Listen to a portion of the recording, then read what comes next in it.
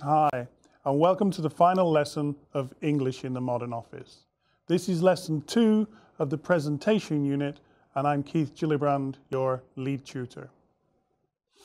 By the end of this week, we'll have finished the main body of the course, covering the use of the telephone, emails, meetings, and now presentations. This course should have given you a head start on how to work well in a modern international office. The work we've done so far and that we will finish this week should, with a little practice, overcome your fear of public speaking and help you to deliver amazing presentations. So, what are we going to do this week? Well, in part 2, we'll show you how to choose the right chart to describe different types of data. Part 2 will also include an explanation of what the different graphs and charts do. Part 3 of the lesson will cover how to conclude presentations, and finally, in part 4, we'll show you how to deal with questions. So, straight on to part 2. It's vital, both in presentations and in general, that we create and use charts to clarify and provide the right visual for analysis. To do this, you should first understand the reasons why you might need a chart. In the introduction, I'll cover 5 easy questions to ask yourself when choosing the right chart to show data in your presentation. The 5 easy questions to help you. What are they? Well, question 1. Do you want to compare values? Charts are really good for comparing one set of values with another. They can easily show you high and low values in the data sets. To create a comparison chart, consider using the following types of graphs: column, bar, circular area, line, scatter plot, or a bullet chart. More is in the lesson on the use of most of these types of charts. Question 2 you should ask yourself: do you want to show the composition of something? We might use a chart like this to show how individual parts make up the whole of something, such as phone types used by the people of Taiwan, to illustrate quickly and clearly the most popular brands. To show composition, we might use a pie chart, a stacked bar chart, a stacked column chart, an area chart, or a waterfall chart. Again, the main charts to use are covered in the lesson. If you're asking, why am I not showing all the charts to use? Well, there are 13 types of charts and several variations of each. To cover them would take about 2 hours of video and 8 hours for you to study them. Question 3. Do you want to understand the distribution of your data? Distribution charts help us to understand outliers. That's the biggest and the smallest numbers in our set of data. Maybe the tallest and shortest heights if we're measuring how tall people are in Asia University. We can easily see the normal tendency and the range of information in the values. We might choose any one of the following charts to show distribution: a scatter plot chart, a line chart, a column chart, or a bar chart.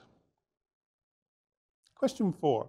Are you interested in analysing the trends of your data set? If you need to know more information about how a data set performed during a specific time period, there are certain chart types that do this extremely well. You could choose from line charts, dual axis line charts, or column charts. The 5th and last question: do you need to understand the relationship between value sets? Relationship charts are ideal for showing how one variable relates to one or several different variables. You might use this to show how something positively affects, has negative effects, or even has no effects on other variables. If you're trying to establish the relationship between things, then consider using one of these charts: a scatter plot chart, a bubble chart, or a line chart. Moving on to concluding your presentation. The third part of this lesson covers how to conclude your presentation. After all, leaving a good impression means that what comes at the end is usually what's remembered the most, right? Well, maybe. But what we need to make sure of is what we remembered from our presentation is the message that we want to convey, whatever that is. Part 3 of the lesson covers the use of tautograms and the power of 3. But here I want to include a little bit about sometimes how we use famous voices. Using famous voices and slogans. Very often, companies use the voices of well-known personalities to advertise. We, the easily persuaded public, don't quite know who the voice belongs to, but it's familiar. So we feel more at ease and more inclined to believe the message he or she is giving. Some might know Neil Patrick Harris is the overly charming actor trying to talk us into drinking Heineken, while Matthew McConaughey tells us how he's driven a Lincoln long before he was paid to. Channing Tatum famously got his start in show business by appearing in some very funny Mountain Dew commercials. Some of us might watch the Smirnoff ads with Alison Brie and Adam Scott and quietly wish we were hanging out with them like a trio of best friends.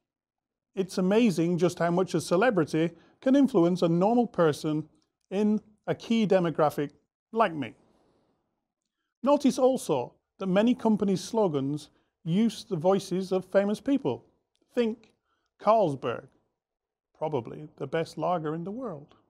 Orson Welles from 1975, still used today. Budweiser, this is a famous Budweiser beer.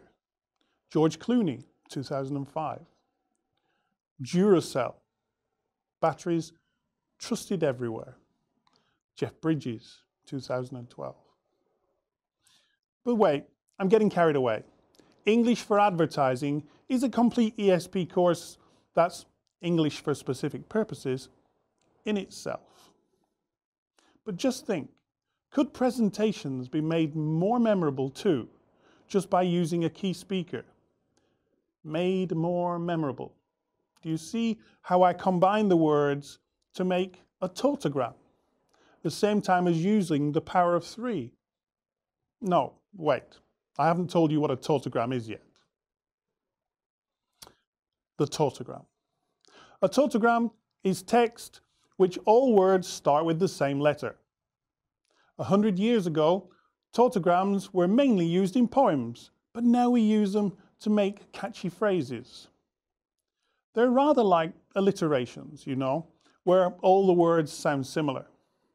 The difference between a tautogram and alliteration is that tautograms are written, visual word devices, whereas alliterations are phonetic sounds. Most cases of alliteration are also tautograms, though certainly not all, since different letters can frequently take on the same sound. For example, circle segment or catch your Ken. Similarly, most tautograms are also alliterations, though exceptions exist when using letters that have multiple pronunciations. While we're using crazy big words, what does onomatopoeia mean? Well, that means a word that when spoken sounds like what it means. Words like meow, or honk, or boom.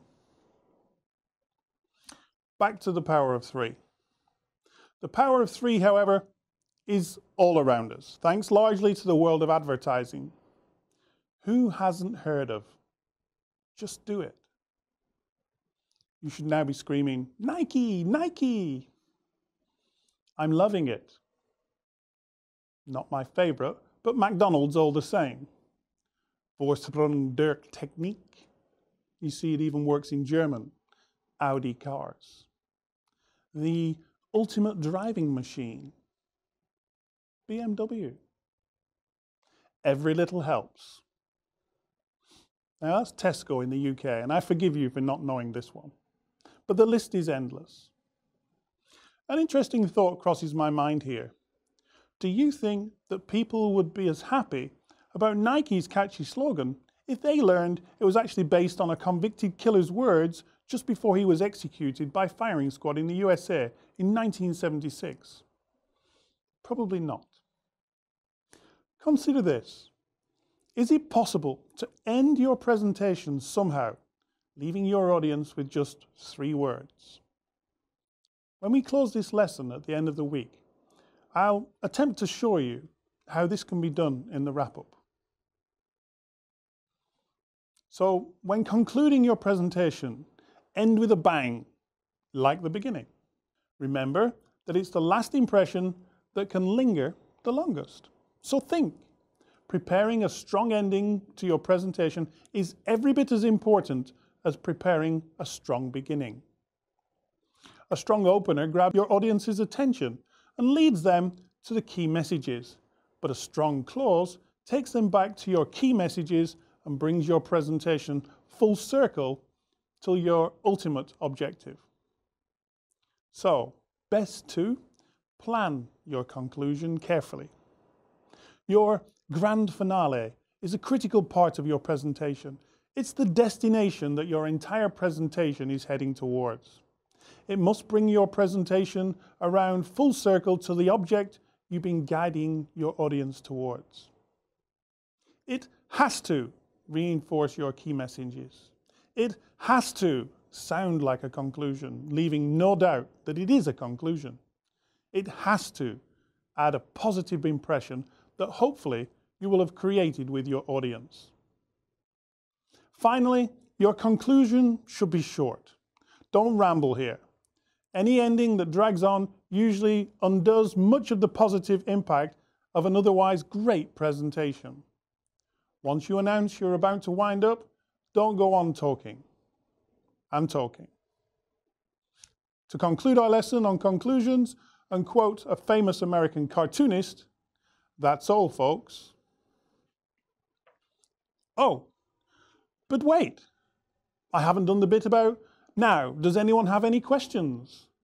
Like many people doing presentations, I was leaving the questions to the very end. Is this wise?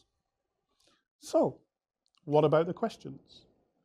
The dreaded question and answer session of any presentation.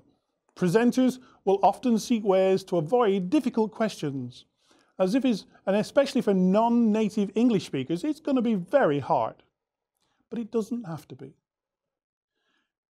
Dealing with questions in a presentation is a skill which anyone can master.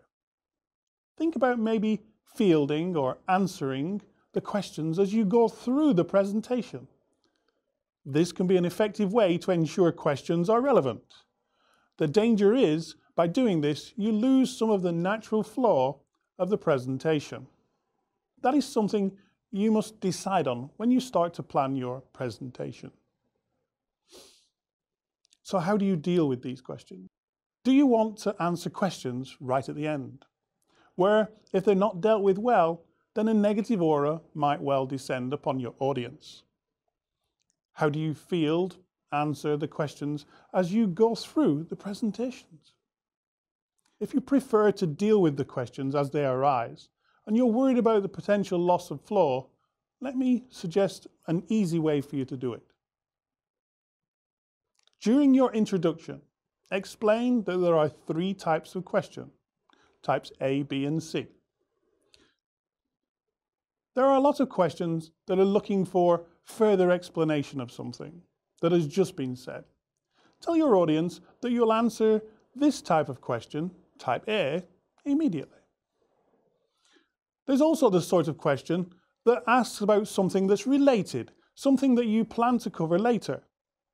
Tell your audience that you will answer those types of questions, type B, later in the presentation. Finally, there's the sort of question that is best dealt with outside the presentation, either because most of the audience won't be interested or because it's outside the topic of the presentation. Tell the person that you'll make a note of the question and come back to the question afterwards. How to deal with nasty questions. There are some basic pointers when answering questions which summarize into: always answer briefly and to the point. Try to anticipate your questions. How do we deal with interruptions? And how we reform the question. If you choose to leave your questions to the end, then make sure that when you've finished answering them all, you get the last word, strongly asserting your main message. Thank the audience for their questions, and then summarize once again the main point or points of your presentation that was designed to communicate. Better, in my view, to deal with the questions as per my ABC advice and conclude with the conclusion. Okay, an introduction that is a mini lesson in itself, perhaps. Happy studying, students. This, your last week of regular lessons. Next week, a review of the past 3 weeks plus this week, then your final, your very own presentation.